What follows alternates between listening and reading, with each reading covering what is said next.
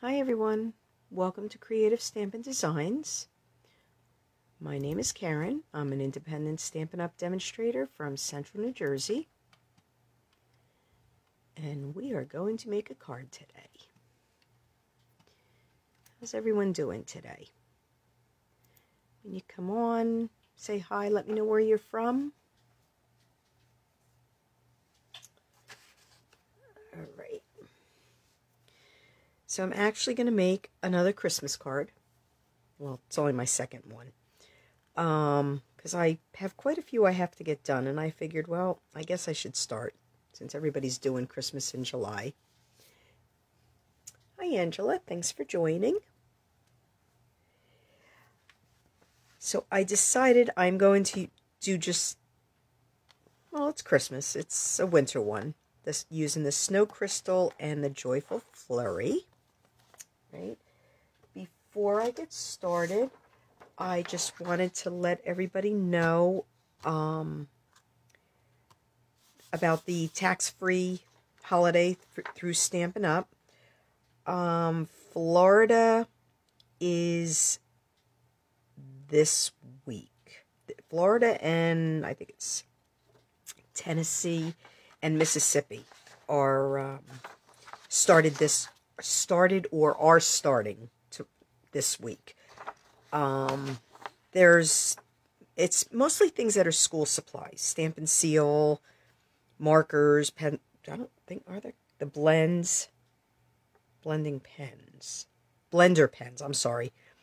Stampin' Write markers, the combo pack Stampin' Up! Blends.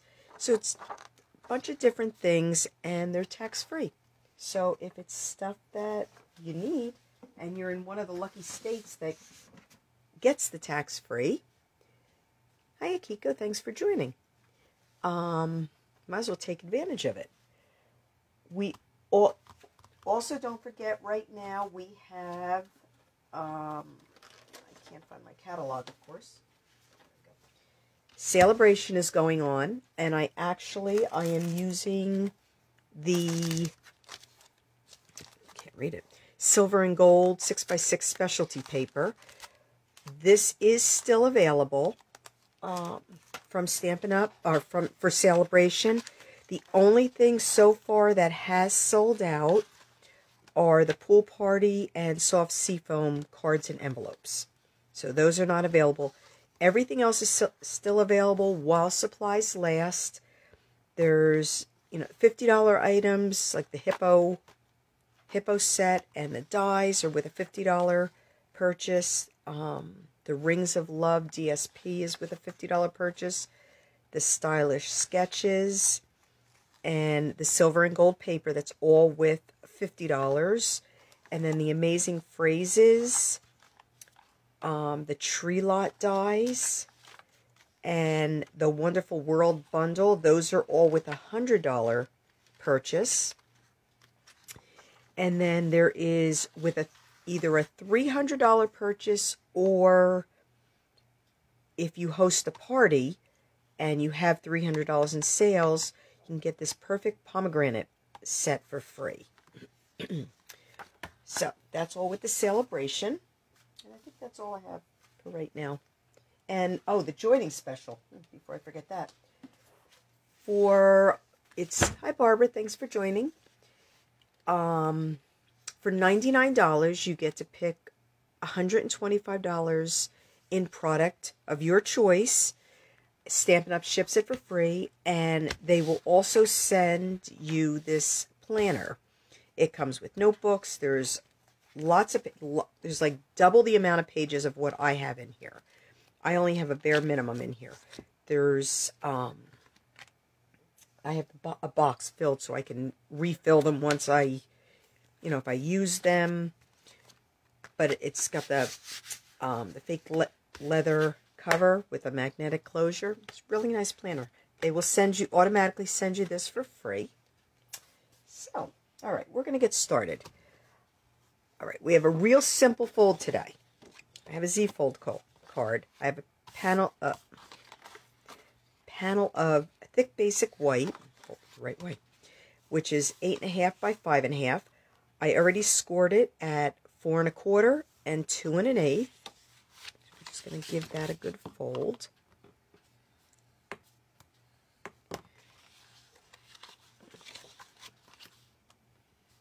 I figured after last week's, with all the little cuts and all, figured this week I'd make a real simple one. All right.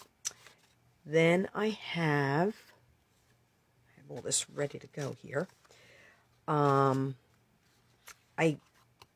I use the, I don't know if you could see it. Yeah, it's the it's the silver and gold paper, but I use the silver, and I wanted it to kind of look like snowflakes, and a panel of Pacific Point cardstock. We're just gonna adhere this. I did two things ahead of time, which I'll show you in a minute.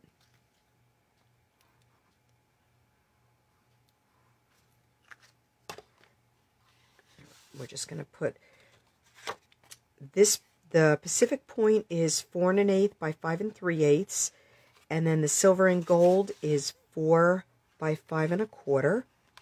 All the measurements will be on my blog on Friday, creativestampindesigns.com. The measurements with a link to the video and the directions. And this one's a little easier for me to write up. Sometimes these, I love doing the fun folds, but then I'm just sitting there when I'm trying to type it up, trying to figure out how to explain. So sometimes it's easier to just watch, follow along.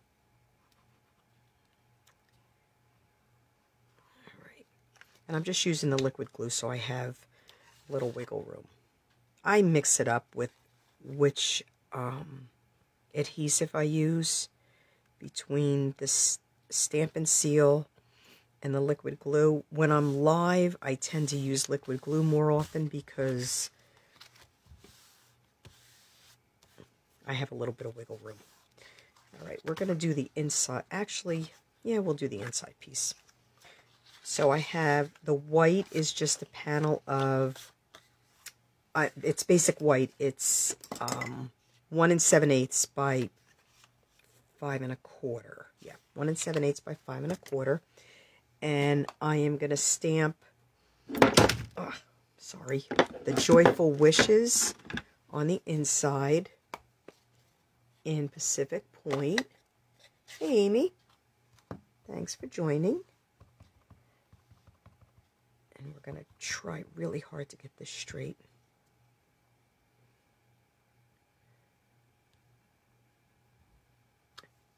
That looks pretty good. Get this out of the way before This Pacific Point ink, when I use it, I tend to get it all over myself. All right, and I'm just using, this is from the Joyful Flurry, and I just wanted it to look similar to the paper on the inside. So I'm actually gonna stamp it off once and just randomly stamp the paper. And this is okay. I mean, I'm going to go all the way down with it, which is fine because you can write over this no problem, especially since it's very light. And I have a piece of scrap paper. I don't know if you could see it, if it's in the camera, on the side. And I'm actually just covering the whole thing. All right. And we are going to need that one again for the envelope. Whoops. Oh, going right off my paper here. We're just going to adhere this to the Pacific Point.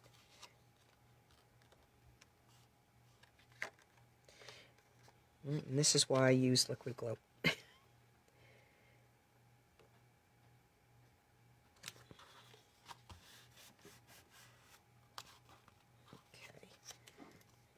And we're going to put this panel right on the inside. As I said, it's a nice, easy card. Well, to an extent.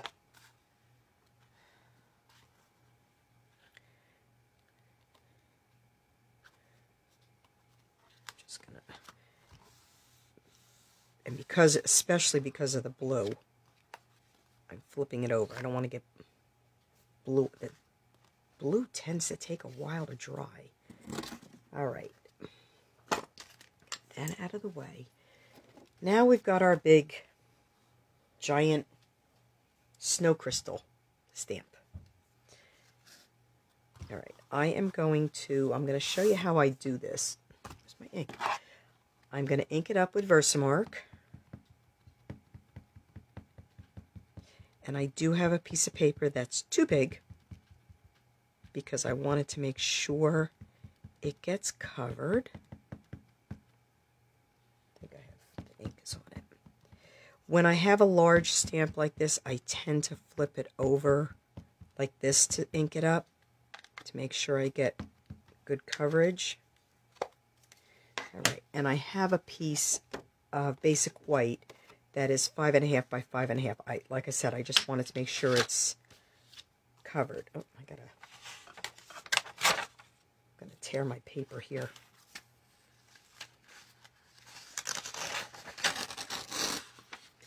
I'm just going to put this over it, and I'm going to give it a good rub all over.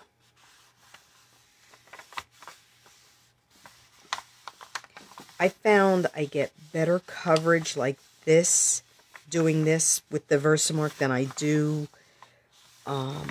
with the Stamparatus sometimes with these big stamps. Okay, and then I'm just making sure I get all the points. And then you're just going to lift it right up. Let's get this stamp out of the way. And, oh my goodness. Oh, there it is. Whew. I have my silver embossing powder, and I'm just throwing it all on it right now. I have a container. I hadn't put it in this yet. You want to just make sure it's covering. Whoop. So you could see where it doesn't cover, so then I can pour a little more in that spot.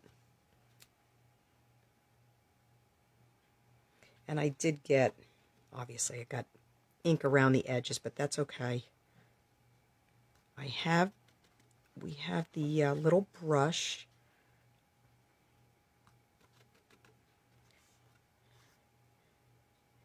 This is a huge stamp to do this with. And then we have the new little brush that comes with the embossing, and it will just brush it right off.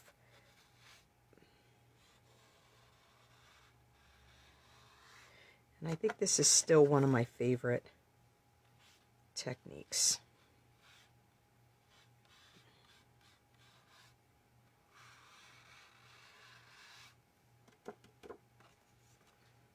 Just want to get most of it off.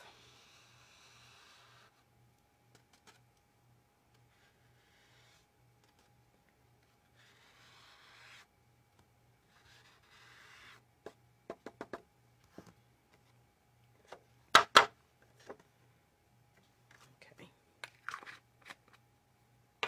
And we're going to cover this up so I don't make a mess. Oops. Hang on a minute. I got it all over my, and that's going to make a mess. Sorry.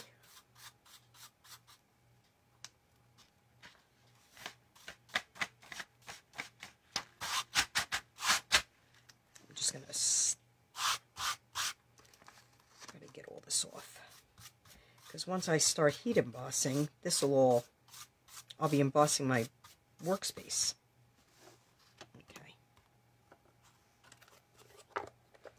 Now we're going to close this up and get that out of the way. So I'm going to use the heat tool. The Stampin' Up! Heat tool has two settings. One is for drying, which I did use.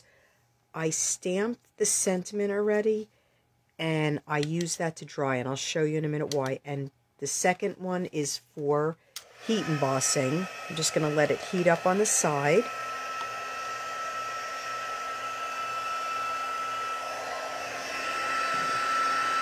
You just want to keep it moving a little bit. You don't want to stay in one spot because it can burn your paper.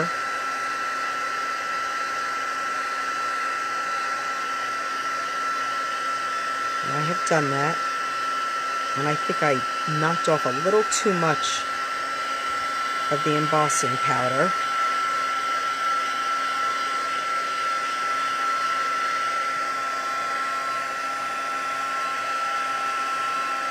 I don't know if you can see it. It's starting to turn.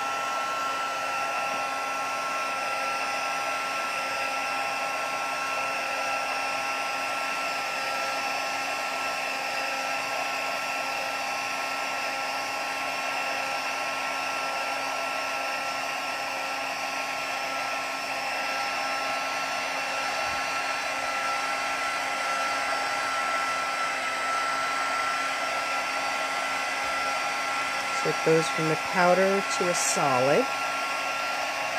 And like I said, this is a big piece, so it takes a little longer.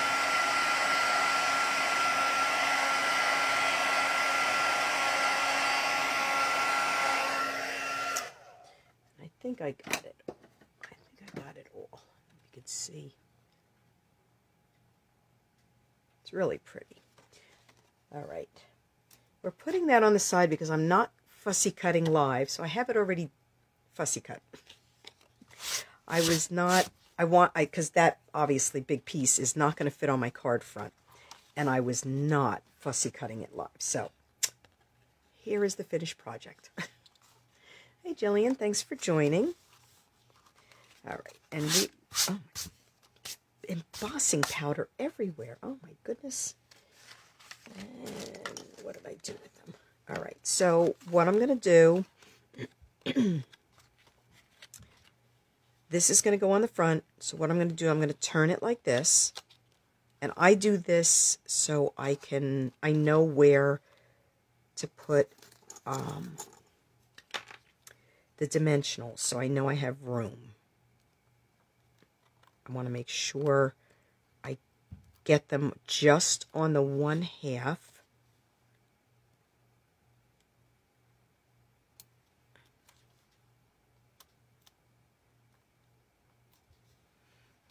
See where these go.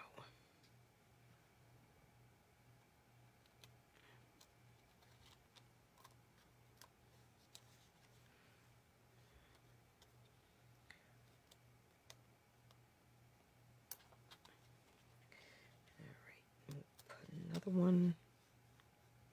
Actually, I'm going to put one here, and I'm going to put one more. Going to put it right here because I know there's going to be that's the middle.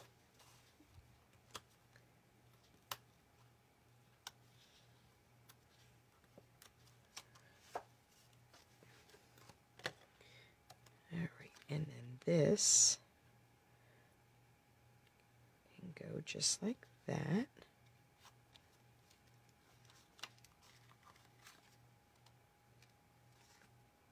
My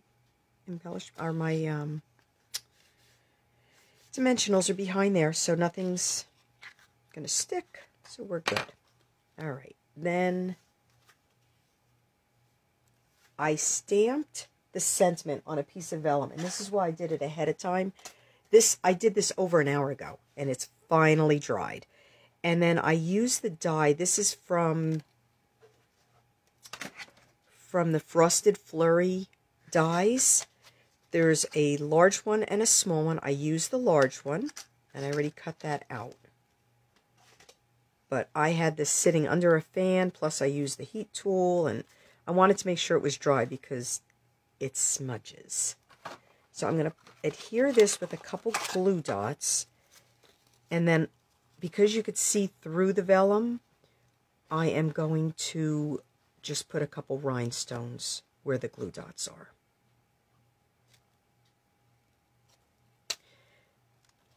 Usually I will, when I use vellum, I usually have something that's going to go on top of it. Just pull that up. All right, and I'm just going to put it right on top of the snowflake, like that. And I'm going to rub it this way, just in case it is still wet. Okay. And then I'm just going to put a couple rhinestones on it. And I'm going to put it right where the glue dots are, so you really won't see them.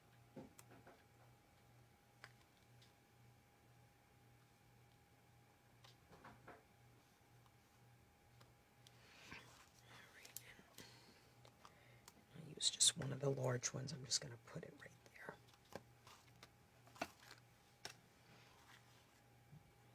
So there you have it. It's a simple Z-fold card.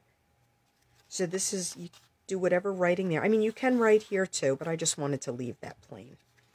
All right, we're going to do the envelope. We'll be done. I have a another panel of the silver and gold. And if you are leaving comments, I will go back. I've been looking down the whole time, sorry.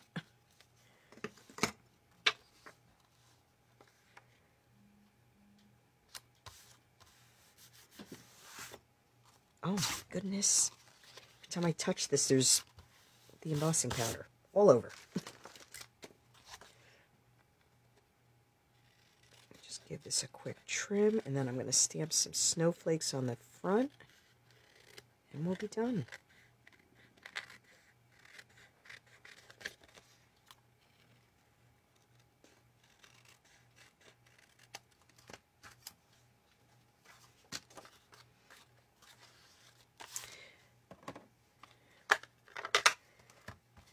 I'm going to do them the same way. You know what, there's so much on here, it doesn't matter anymore.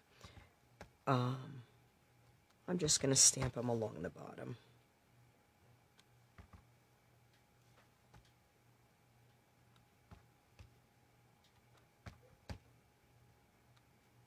And I have this small one.